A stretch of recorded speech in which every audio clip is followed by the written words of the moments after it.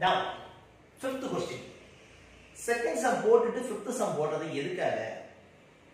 அதுல வந்து ரெண்டு லைன் ஈக்குவேஷன் வெக்டர் ஃபார்ம்ல இருக்கும். இது ரெண்டு லைன் ஈக்குவேஷன் கார்ட்டீசியன் ஃபார்ம்ல இருக்கும். பட் அதுவும் ஸ்கியூ லைன்ஸ் னு சொல்லுங்க, இதுலயும் ஸ்கியூ லைன்ஸ் னு சொல்லுங்க. அதுலயும் ஸ்கியூ லைன்ஸ் இடையில உள்ள டிஸ்டன்ஸ் கண்டுபிடிங்க, இதுலயும் ஸ்கியூ லைன்ஸ் இடையில உள்ள டிஸ்டன்ஸ் கண்டுபிடிங்க. சொல்ல போனோம்னா செகண்ட் சம்மும் ஃபிஃப்த் சம்மும் ஒரே ப்ராப்ளம். அது வெக்டர் ஃபார்ம், இதுல கார்ட்டீசியன் ஃபார்ம். அப்ப என்ன? அப்ப அதுல செஞ்சதே தான் சார் இதையும் செய்ய போறேன். அப்புறம் உங்களுக்கு ரெண்டு பாயிண்ட், ரெண்டு பேரலல் இருக்கிற அதுல எழுதுற மாதிரி இதுல எடுத்து எழுதணும். அப்புறம் first general form of the straight line equation Cartesian formula x minus x1 by L y minus y1 by M z minus z1 by N. இந்த ஃபார்ம்ல இருந்துச்சுனா தான் x1, y1, z1 is any point on the line L, M, N is the direction ratio of the parallel vectors. அப்ப அந்த ரெண்டையும் நம்ம முதல்ல கண்டுபிடிக்கிறது தான் அந்த ரெண்டு லைனுமே ஜெனரல் ஃபார்ம்ல இருக்கணும். ஜெனரல் ஃபார்ம்ல என்ன அது கொண்டு வரப்போம். அப்பனா x plus 1 2y minus 12 is whole equation divided by 12. X plus 1 by 12 2y by 12 minus 12 is that by 12. அப்ப என்ன whole equation 12 ஆல டிவைட் பண்ணியாச்சு. அப்ப என்ன வரும்? x plus 1 by 12 y by 6. இது z by 1 மைனஸ் மேல இருந்து மல்டிப்ளை பண்ணோம்னா z by minus 1. அப்ப இதான் ஃபர்ஸ்ட் ஈக்குவேஷன். அப்புறம் செகண்ட் ஈக்குவேஷனை பார்க்கலாம். x equal to y plus 2 equal to 6z minus 6. இந்த ரெண்டுல இருந்து 6 காமனா எடுத்துவோம். அப்புறம் whole equation divided by 6. அப்ப என்ன வரும்? x by 6 y plus 2 by 6 6 into z minus 1 by 6. என்ன எல்லாத்தையும் 6 ஆல டிவைட் பண்ணியாச்சு. அப்ப இது என்னன்னா x by 6 தான். இது y plus 2 by 6 தான். இது z minus 1 by 1. அப்புறம் இந்த ரெண்டு லைன் எந்த ஃபார்முக்கு கொண்டு வந்தாச்சு? ஜெனரல் ஃபார்முக்கு கொண்டு வந்தாச்சு. அப்புறம் if any point on the line அப்புறம் a1 வெக்டர் வெக்டர் ஃபார்ம்ல எழுதுறதுனால எழுதலாம், பாயிண்ட் ஃபார்ம்ல எழுதுறதுனால சார் வெக்டர் ஃபார்ம்ல தான் எழுத போறோம். ஓகேவா? சோ வெக்டர் ஃபார்ம்ல எழுதிட்டா x minus x1 x minus x1 அப்புறம் இங்க x plus 1 இருக்கு. இந்த plus 1 நான் எப்படி பிரிக்கேன்? minus of minus 1 அப்புறம் a வெக்டர் I க்கு பொழுது என்னன்னு கேட்டா minus I vector y minus 0 அப்புறம் 0j z minus 0 அப்புறம் plus 0k. சொல்லப்போனா j கேப்பும் k கேப்பும் கிடையாது, என்னது மட்டும் தான் இருக்கு, minus I மட்டும் தான் இருக்கு. then next a2 vector x minus 0 அப்புறம் 0i அதுக்கு y plus 2 plus 2 னா என்ன? minus of minus 2 therefore 2j minus 2j plus z minus 1 z minus z1 அப்புறம் k கேப் என்னன்னா 1 therefore k gap. a1 vector எழுதியாச்சு, a2 வெக்டர் எழுதியாச்சு. u vector equal to u vector ரொம்ப easy. இதனுடைய denominators அப்ப என்ன?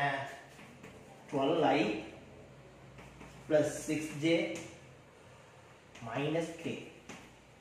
அப்ப v வெக்டர் equal to இதனுடைய denominators 6i 6j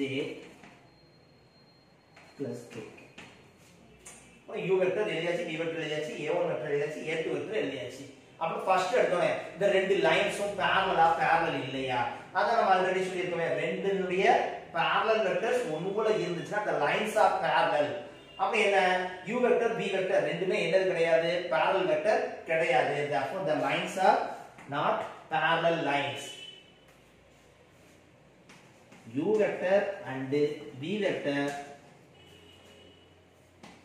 not a parallel vector, not parallel. therefore lines are not parallel. சரி, line parallel இல்லன்னு சொல்லியாச்சுனா கட்டாயம் இந்த லைன் என்ன லைனா இருக்கலாம்? சப்போஸ் இன்டர்செக்டிங் லைனா இருந்துச்சுனா, இன்டர்செக்டிங் லைனா இருந்துச்சுனா நம்ம என்னன்னு சொல்லிருக்கோம்? the box product of a2 minus a1 u vector v vector equal to என்னன்னு கிடைக்கணும். 0 கிடைச்சிச்சுனா the lines are intersecting line. distance இல்லன்னு அர்த்தம். அப்ப இது ரெண்டு intersect ஆகுதா ஆகலையா நம்ம முதல்ல கண்டுபிடிக்கணும். அப்ப a2 a1 u vector v vector க்கு box product. அப்ப a2 a1 முதல்ல என்னன்னு கண்டுபிடிக்கணும். அப்ப a2 vector minus a1 vector. இதுல இருந்து நான் இத சப்ட்ராக்ட் பண்ணேன். அப்ப என்ன a2 0 minus of minus plus ஆயிடும். அப்ப என்ன I cap. Then next minus 2 தான். அப்ப minus 2j. k 0. அப்ப என்ன plus k. அப்ப a2 vector minus a1 vector is equal to I minus 2 plus k.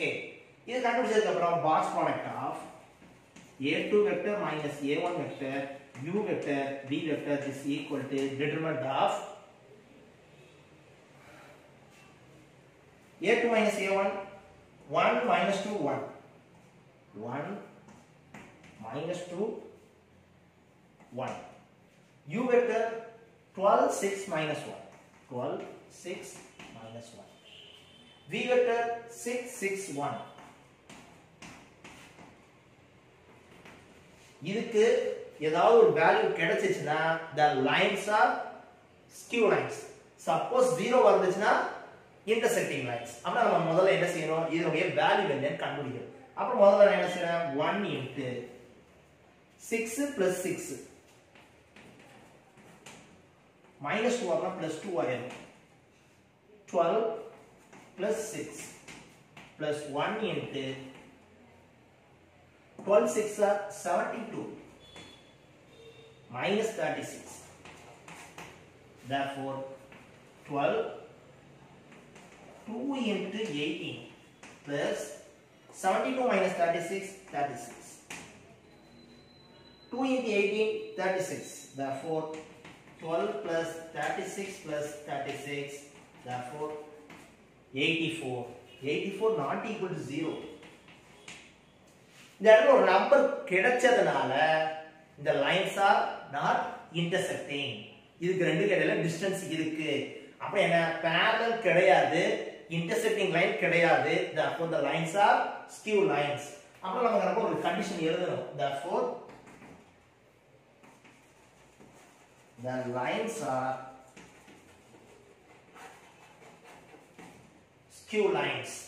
So skew lines are இருந்துச்சுனா distance பண்ணலாம். box product of a2 minus a1 u vector v vector by modulus of u vector plus v vector. இதுல இது கண்டுபிடிச்சாச்சு. இதோட value எவ்வளவு கிடைச்சிருக்கு நமக்கு 84. box product of a2 minus a1 u vector v vector எவ்வளவு கிடைச்சிருக்கு 84 கிடைச்சிருக்கு. அப்ப நம்ம modulus of u vector plus v vector கண்டுபிடிச்சி ஃபார்முலால சப்ஸ்டிட்யூட் பண்ணா மட்டும் போதும். நெக்ஸ்ட் சோ skew lines சொல்லியாச்சு. skew lines சொன்னதுக்கு அப்புறம் ஃபார்முலா வருது. இதோட வேல்யூ ஆல்ரெடி எவ்வளவுன்னு கண்டுபிடிச்சாச்சு 84. அப்புறம் next modulus of u vector cross v vector கண்டுபிடிக்கணும். first you find u vector cross v vector. அப்ப என்ன u vector v vector மட்டும் வச்சிருக்கேன் சார். அப்ப என்ன determinant of I j k. u vector 12 6 minus 1 6 6 1. therefore I into 6 plus 6 minus j into 12 plus 6 plus k into 72 minus 36. Therefore 12i minus 18j plus 36k. அப்பனா இது u vector cross v vector. சரி right. இந்த u vector cross v vectorல எதை common எடுத்துக்கலாம் 6. அப்ப 6 common எடுத்தோம்னா 2i minus 3j plus 6k. therefore modulus of u vector cross v vector equal to 6 into root of 2 square 3 square 6 square. therefore 6 into root of 4 plus 9 plus 36. 6 into root of 49. 6 into 7 equal to 42. therefore modulus of u vector cross v vector equal to நமக்கு எவ்வளவு கிடைக்கும் 42 கிடைக்கும். இந்த 42 கண்டுபிடிச்சதுக்கு அப்புறம் distance formula therefore d equal to modulus of a cross product of a2 minus a1 u vector v vector எவ்வளவுன்னு கேட்டீங்கன்னா 84 modulus of u vector cross v vector எவ்வளவுன்னு கேட்டீங்கன்னா 42 therefore 2 therefore distance d equal to 2 units. Very easy problem and important problem. The problem நல்லா learn பண்ணிருக்கீங்கன்னா உங்களுடைய feedback சொல்லுங்க. Thank you very much.